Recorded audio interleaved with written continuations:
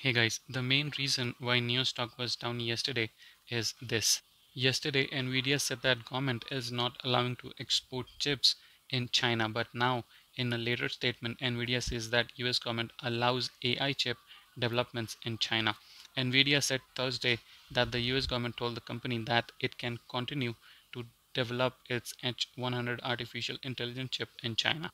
Because of that, Nvidia stock fell around 9% during trading session on Thursday. People were thinking that the new stock is down because of this reason, but I believe they reported good numbers in this quarter because the conditions were really tough. Numbers increased 81.6% when compared to the same period in 2021 and an increase of 6.22% subsequently if we will see from the previous month. So definitely I would say this is not the reason. Another reason for that downside is Chengdu lockdown after the breakout. Chengdu has become the latest China city to be locked down as Beijing continues to pursue its controversial zero COVID policy.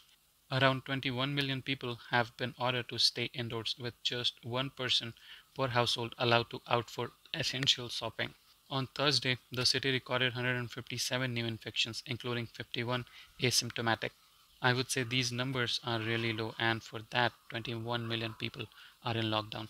China COVID policy requires cities to enter strict lockdown even if just a handful of cases are reported. However, Beijing's strive to ensure zero COVID has been accused of stifling economy's growth and has promoted rare public dissent from citizens. This is the main reason why NEO stock is not growing, and I really like the stock, but these policies are making it tough for the companies. However, on a positive note, these issues will be solved and the companies will grow. With all that said, thank you so much for being here.